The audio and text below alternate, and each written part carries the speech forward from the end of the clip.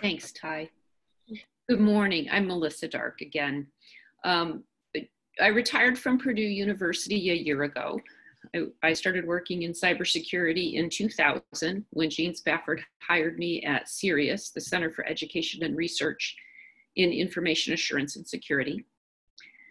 I spent most of the first 15 years focused on cybersecurity education initiatives that were at the post-secondary level. And in 2015, I became co-PI for a project that has integrated cybersecurity into advanced placement computer science principles.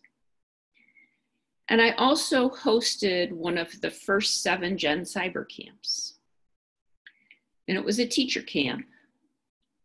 And when I had that camp, I had a teacher who said to me, a high school teacher,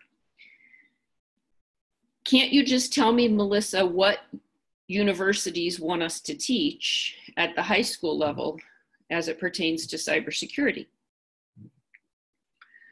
I've been with you all summer, enjoyed this summer camp, but now I just need you to tell me what I'm supposed to teach, and that's what I'll teach." And I said, I actually can't tell you that. You know, in 2015, we didn't even have cybersecurity curriculum guidelines for undergraduate programs. And as you know, cybersecurity has rested in computer science. Cybersecurity has rested in information technology. It has found a home in business schools at our universities and our colleges. And then in some places, Purdue being one of them, it's a multidisciplinary program. And so I said, no, you know, right now cybersecurity spans a lot of disciplines at the post-secondary level, and we don't have a defined set of guidelines for undergraduate programs. I really can't answer that question for you, but I thought it was a good question. So in 2015, the AP-CSP project and then Gen Cyber, those two things really got me working in the K-12 space in cybersecurity. And I started in cybersecurity in 2000. At the time I started, there were 7 centers of academic excellence. Purdue was one of them. So I watched the huge explosion over 15, 20 years from 7 schools to more than 300 at the collegiate level. And I started feeling around 2015 that we're at the beginning of a similar wave in K-12.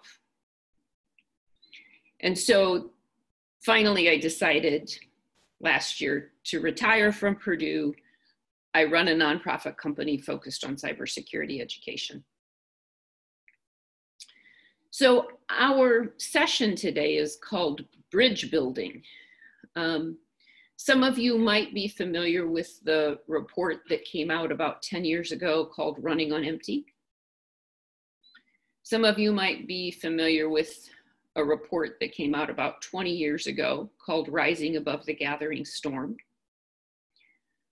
Rising Above the Gathering Storm was a report that came out with the intention of catalyzing engineering education at the secondary level because we were facing a huge workforce shortage in the United States in the fields of engineering. Running on Empty was the report that came out focused on computer science education and what we need to do to build computer science education at a meaningful level down in K-12 so that we are providing for the pipeline students who would either go right to the workforce qualified to enter computing jobs or would be prepared to go on to the post-secondary level and study computing. I feel like we might be at the beginning of something similar with cybersecurity. We don't have a big seminal report to propel us forward. But personally, I could see that or feel that within the next 3 to 5 years, that might be something that our community could champion that would help transform what's happening in cybersecurity education in K-12. But this particular presentation, so I wanted to set the stage because I think we want strategy conversation here today. We're very interested also in taking practical, actionable steps to bring meaningful cybersecurity education to K-12. But this particular conversation ultimately, in my mind, is a strategy conversation. And it's about building bridges to bring cybersecurity education to K-12 in a meaningful way. So I'm going to connect the two things, the strategy conversation, to a set of cybersecurity guidelines that I helped develop, Jenny helped develop, and one of the participants, I think, in this particular session is Mark Lepker. Mark is my good colleague at the Cyber Center for Education and Innovation, and CCEI provided the funding for the development of these guidelines. So let me jump into the guidelines and then we'll eventually circle back around. So we want to share them. We want to share the guidelines with you because ultimately we want to get to these questions. What really should we be teaching in cybersecurity? What should we be teaching at the high school level? What are the implications of that for what we should be teaching at the middle school level? What are the implications of that for what we should be teaching at the elementary school level? I'm familiar with what's happening in several states. I know in some states, cybersecurity is being yoked into computer science. And I know in other states, it's finding its home primarily in CTE. And then I know of some instances where it's crossing over. Where should it be taught? And what are the implications if it gets put into CS or it gets put into CTE? What are the long-term implications for addressing workforce shortages? I think that's an important strategy question. What about certifications? Do we have the right balance, or as we develop and deploy programs at the high school level that prepare students to sit for certifications, is that the thing that we should be promoting the most in order to try to address the workforce shortage? Should we be trying to encourage students more to go on and to get an associate or a bachelor's degree? I think there's always limited resources.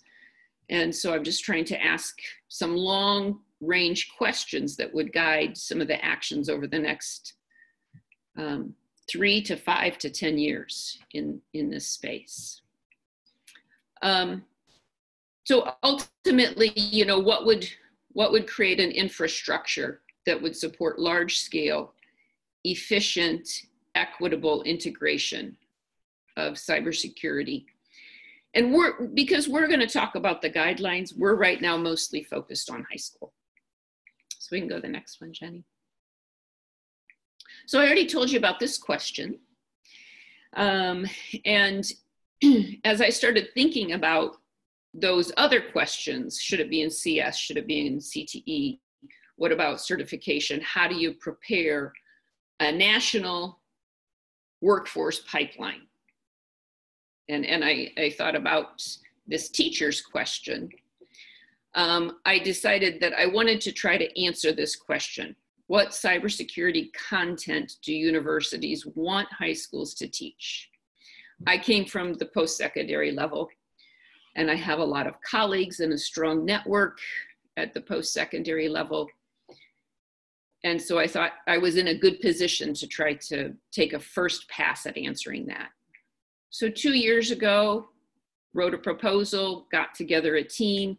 We published a first draft of guidelines saying what we think should be taught in a high school cybersecurity course or program. That was published in July 2019.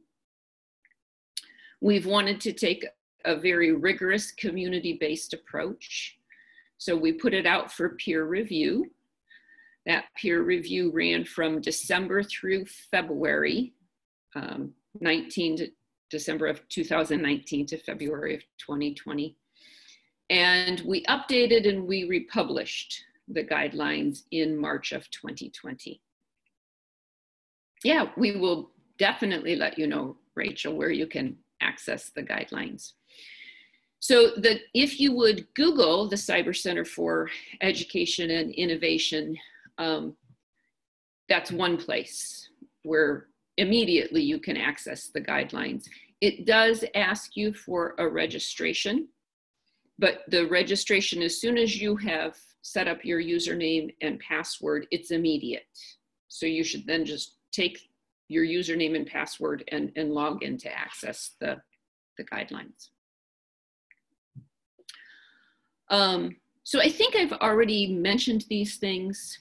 I did want to point out Northrop Grumman, NSA, and then I think also the Hewlett Foundation have helped support this. They have had grant money. Northrop Grumman and Hewlett Foundation go to CCEI that has helped support this initiative. We'll go to the next one. So let me tell you just a little bit about the guidelines. The guidelines were built using a model called Understanding by Design. It's a very popular, well-used, tested, tried model for developing curriculum guidelines, published by Wiggins and McTee. It's been used in several other disciplines, and most recently to develop the Advanced Placement Computer Science Principles curriculum framework. We studied several frameworks and we decided that this one was, excuse me, most appropriate for us. So when you access the guidelines, there's a preface that tells you what is in each one of these big ideas. You see the big ideas there in a circle. Cybersecurity ethics, establishing trust, ubiquitous connectivity, data security, system security, adversarial thinking, risk, and implications. So there's a short preface. There are some essential questions, and then each one of those 8 big ideas is further characterized, elaborated, described through enduring understandings. There are about 2 to 4 enduring understandings for each big idea. Each enduring understanding is further elaborated, characterized by learning objectives, and each learning objective is further defined by essential knowledge statements. So in my mind, it's a tree structure. So we can go to the next slide, Jenny. So I said that we initially published it in 2019. In 2019, 2 colleagues from the University of Alabama, Huntsville, picked up the guidelines and they started developing a year-long course for deaf and hard of hearing students at the high school level. And they're doing teacher training this week. They're training teachers at 3 schools for deaf and hard of hearing students across the nation. And those 3 schools, I believe it's Alabama, Colorado, and Texas, I believe, will be pilot testing their course this year. The guidelines have also been the basis of a year-long course in Colorado. The guidelines have been the basis of a semester-long course in Colorado. A grant was recently funded that got university and community college participation from the Northeast, the Southeast, the Midwest, the Northwest, and the Southwest, so the 5 big regions of the country. And we will be developing an online course for rural and homeschooled students over the course of the next year. And then Jenny and I led a team of educators who developed a year-long course. And last week, Jenny and I got done teaching 13 Maryland teachers, 1 New Hampshire teacher, how to teach our course, the Introduction to the Challenge of Cybersecurity. So we can go to the next slide, and I think that's you, Jenny. That is me. So we wanted to briefly describe the course. So once you access the guidelines, you'll see that there are several dimensions across those 8 big ideas that provide a foundation for students to engage with cybersecurity. And so we use that as the basis to develop this course.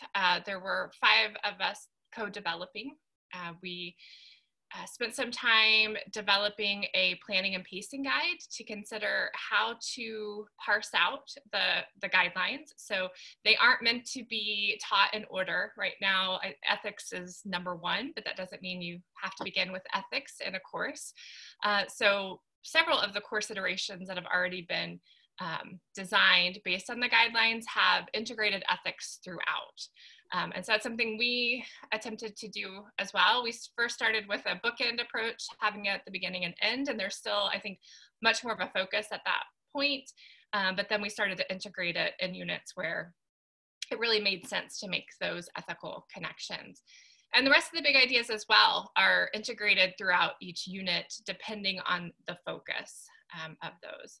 So it's a full year course. We also, because of working with the group of teachers that we had, and I think is the case across many states, there's several iterations of cybersecurity. Some are teaching a year-long course, some a semester long, some a quarter or 9-week, and several trying to integrate it in various courses, APCSP, foundations courses.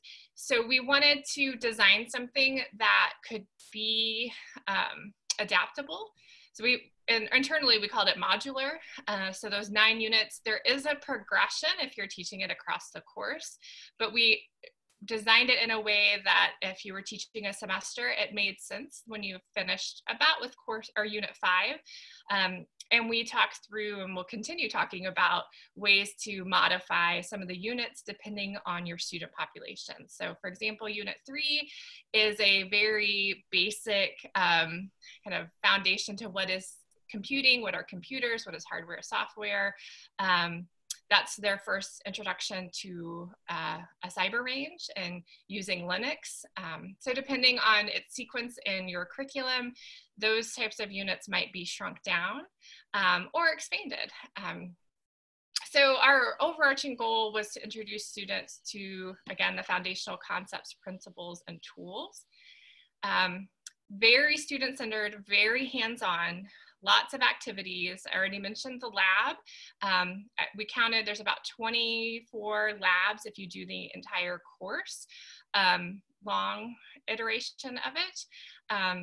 But in addition to those hands-on experiences in a cyber range, the US Cyber Range, we also have other hands-on activities outside the range that help students engage in the concepts that we're trying to teach. And then there's a couple of large-scale projects towards the end of the course. One is a model NSC activity, that's unit 8. That course pulls in a lot of the implications and ethics learning objectives from the guidelines, and then a inquiry-based project where students propose a defense in depth strategy. So these are the titles of the 9 units. We don't have time to go into all of these, but wanted to give an introduction and right now, our proposed planning and pacing guide, working with the teachers last week, several are going to be pilot testing. So there's going to be an iteration of the curriculum based off of feedback from teachers and students in the classroom. And part of that, I think, will be our pacing. So we start with, what is cybersecurity?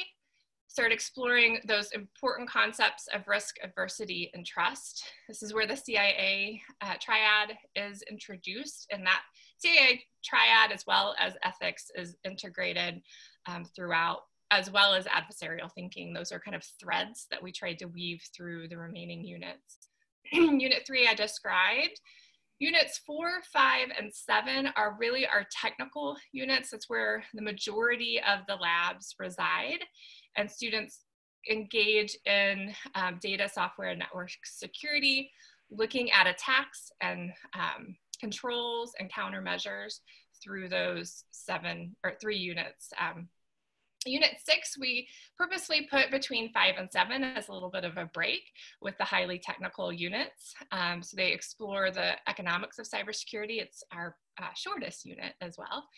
And then Unit 8, I described with that project, and Unit 9 is kind of a capstone inquiry-based project, or could be an extension activity as well. So like Melissa said at the beginning, we thought this presentation would be helpful to kind of think more in terms of strategy.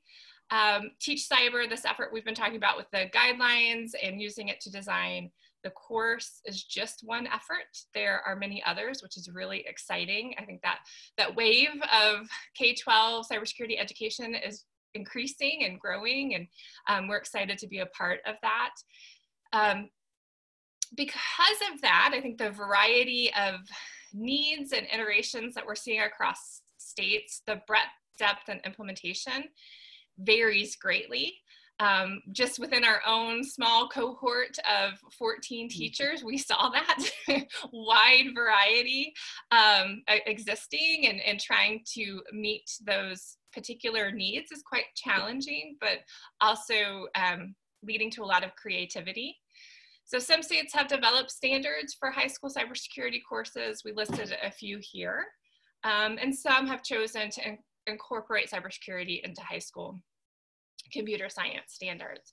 So even at that state level, the situating of cybersecurity varies greatly, and then obviously that has implications of how it's taught in classrooms.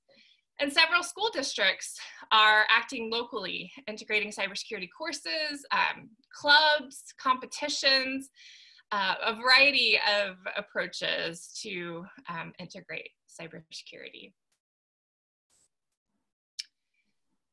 So some questions that we have been facing in our work for the past, I would say, couple of years, but more and more as we engage in this work, leading to some of our projects, and I think others around the country, is we have 4 listed here. That first one, what should we be teaching, we've talked about, led to the guidelines, and I think it's a question still that we're exploring and trying to understand. Where should it best be taught? And when we consider the great need of students going into a cybersecurity career pathways, where should it be positioned? Maybe both computer science, CTE. What influence do certifications have? This is something that popped up again in our professional development last week. Not all teachers are as concerned with this, but some are very much concerned with the need for certification. And we know funding and different things are tied to certifications. So what influence does that have, and how that might shape cybersecurity in the future? And then to what extent are these efforts provisioning a capable cybersecurity workforce? And I think that's an overarching question that we keep asking and thinking about impact of these efforts collectively. Are we moving that needle in a direction that we want to? So I think here we wanted to ask what questions you think are big questions right now that need to be answered, or at least drive the work that we're all doing.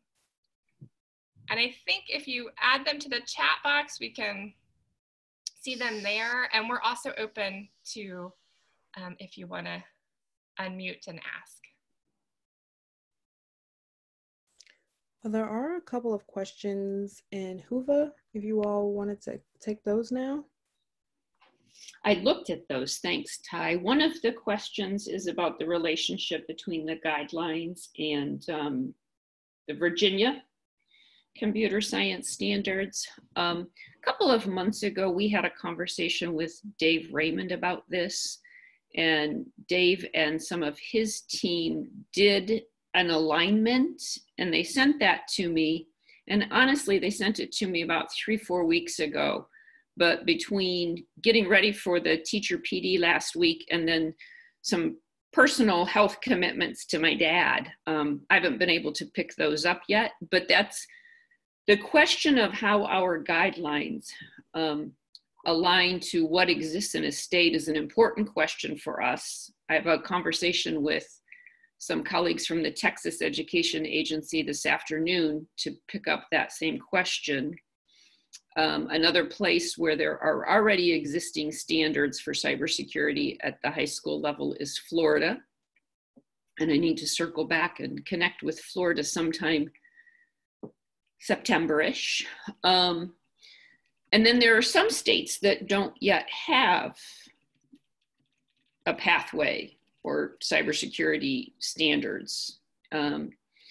Maryland doesn't have dedicated ones. We've been working a little bit with the Maryland State Department of Education. Hawaii does not yet have, and so we've been coming right along with Hawaii on the heels of Maryland.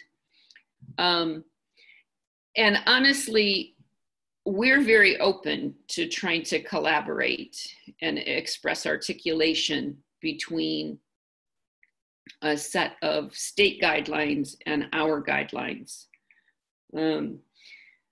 I think students, if we want to promote students going to college, and if we want to promote the idea of potentially dual credit or college placement credit, I think we'll have to work across state lines, right? Because it's entirely possible that a student from Maryland will come to Purdue University in Indiana, or a student from Lafayette, Indiana will go to Virginia Tech. So we're very open to working across state lines.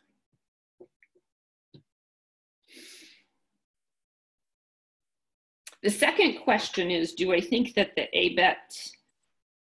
the existence of ABET guidelines will eventually help promote secondary cybersecurity education? I believe it's possible. But I think that we need a lot more high quality curriculum. I think we need a lot of efforts to train teachers to teach, and a lot of ongoing support to help teachers continue to grow in their teaching of cybersecurity. And then I do think that third piece about some kind of a placement test or dual credit is a linchpin. So I'll stop there and see what other questions there are. Jenny also asked, were there any other big questions that may go along with this list that's on the screen now?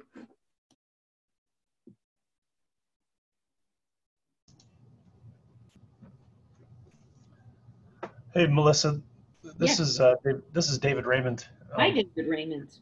Hey, thanks for being here. This is great. So this might be a little bit outside the scope of this discussion, but a conversation that I think is an interesting one, and one that we're challenged with, is how do we best prepare teachers to tackle this material? I mean, that's in Virginia. There's probably some Virginia teachers online here, K-12 teachers, and I think that's a challenge that they foresee or that they're already having. And I don't know. I'd definitely be interested in your thoughts, or if you've thought any about that. Well, I've been involved in Gen Cyber pretty closely for a long time. And I think Gen Cyber has served a lot of purposes to get teachers interested. I think my own view is that preparing somebody to teach a discipline takes a long time. I mean, at Purdue University, when somebody graduates qualified to teach mathematics, they have a math degree and a math education degree. When they graduate qualified to teach biology or social studies, that same thing is true. And so then you start talking about, wow, really? So, you know, you're trying to give them enough credit hours that they have a math degree. Well, if we were trying to give them enough credit hours that they would have a cybersecurity degree, that's a lot of depth, right? So maybe eventually we would find schools, universities that would offer a cybersecurity education degree. But I think that that's a long way down the road. Like it's been a slow road for universities to pick up and offer computer science education majors. And the CS for All initiative and, you know, the 10,000 trained computer science teachers has had a lot of momentum and support and funding. So, you know, I try to think about that long range horizon and think, gosh, you know, wouldn't that be cool if we could be there in 10 or 15 years? And then I try to say, okay, so where we are at right now is we've had a lot of Gen Cyber and Cyber Patriot, which I think have served teachers well. So probably we need more intermediate things. How do you have programs that support a group of teachers and stay with them over time? You know, that's a question that I have. How do you create another kind of, without having a full cybersecurity education degree, how do you create another kind of credential that has value for teachers in the workplace? So it is a credential that they want to get. It's a credential that means something in their schools and in their states. And then how do you provision a program, you know, that stays with them to provide that type of credential?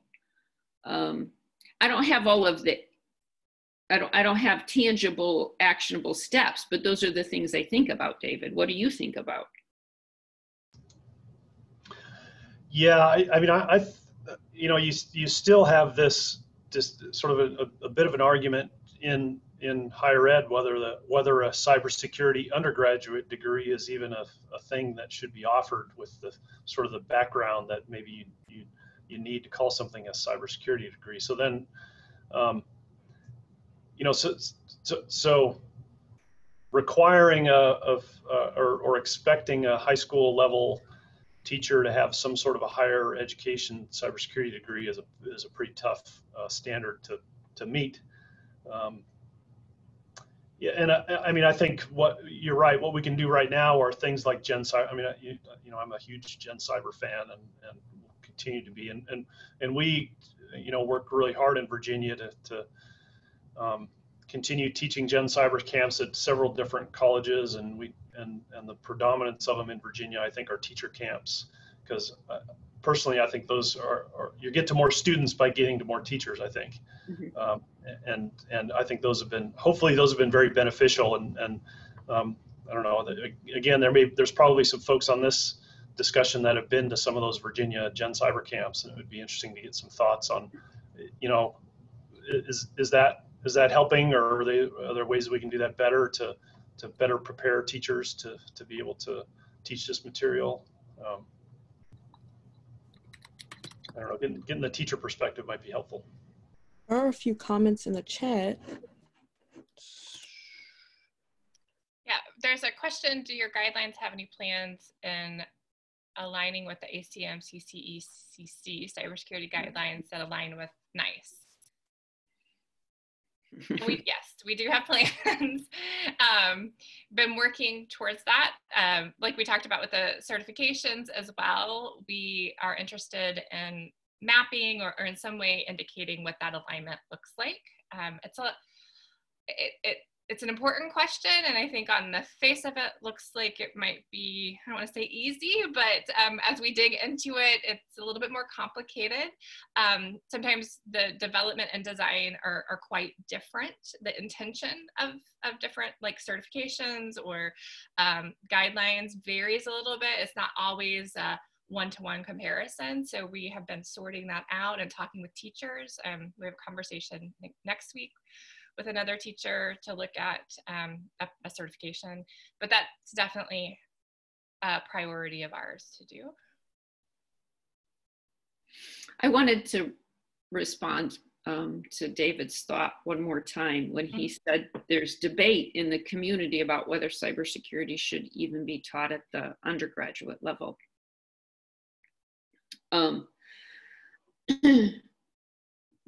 Purdue has commodified it down. You know, we started at a thesis-based master's.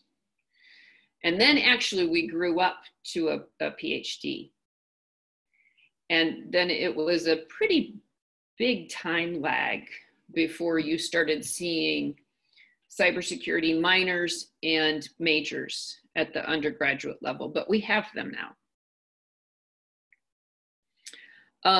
I've asked myself the question of how much cybersecurity can meaningfully be taught to high school students. I think that that's a responsible question to ask. And as an offshoot, I mentioned I worked on that project of integrating computers or cybersecurity into the advanced placement computer science principles.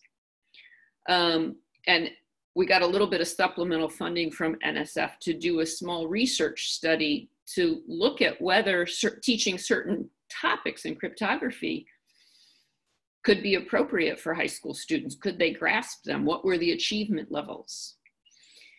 And I think that some of it can really be, I call it commodified down to the high school level. I am at a point where I'm feeling like it's not irresponsible to do that.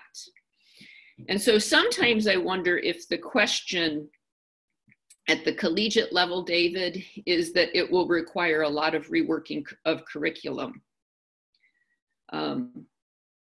in order to move your cybersecurity program down to the undergraduate level. And maybe that's where the resistance comes from. Yeah, no, yeah, don't get me wrong. I think it's absolutely critical that we're teaching cybersecurity topics at the high school level. And I'm convinced that, and I have two students who are high school and college age, two kids who are high school and college age. And I'm convinced that students, by the time they get to college, they have a pretty darn good plan on what they're going to do. And if they haven't been exposed to cybersecurity, then that's out of their list of potential, life choices. And we happen to catch some students who were computer science or computer engineering majors, and we sort of take them to the dark side, and they become cybersecurity. At Virginia Tech, they become cybersecurity minors. And I think teaching cybersecurity at the high school level and earlier is going to capture more of these students who say, hey, that's a neat thing. A lot of them are going to treat that as another course that, hey, it was kind of interesting, but I like biology better. But some of those students are going to say, hey, this is really cool stuff, and I want to do this. But and teaching it at the undergraduate, we certainly at Virginia Tech, we've taught undergraduates cybersecurity topics for many years, but we still don't have a cybersecurity major at the undergraduate level. We have a minor right now, and I think we'll get to a major, but that's definitely outside of my level of influence. But I just do know that there still is that tension in some places. David, this is Mark Lepker. I really appreciate the dialogue that's happening right now over the, where should we be? with education, and can we teach a cybersecurity degree, et cetera, et cetera. One of the nice things about the Solarium Commission that just put out the report, they're really honing in on cyber-oriented education. And so, you know, we're going to be putting a working group together from the CCEI to discuss a lot of these issues. And that's one of the things we're going to be talking about is how do we prepare teachers to appropriately teach this. And I think those are dialogues that are refreshing and that need to happen. And one of the recommendations that was made is that we engage the universities who are teaching our teachers. Elementary school teaching is different than college level teaching, which we all know. And so to really start engaging those universities who historically have robust elementary school programs for teaching teachers and have those dialogues. So I agree with you. I think it's a great topic to discuss, and the more we talk about these type of items, the further we get down the road. So I really appreciate this dialogue. Thank you. There have been a lot of nice questions and comments in the chat. I'm also looking at the time, realizing that we've got about a minute left. I'm going to share my email address. If anybody is interested in continuing conversation, I would love you to contact me.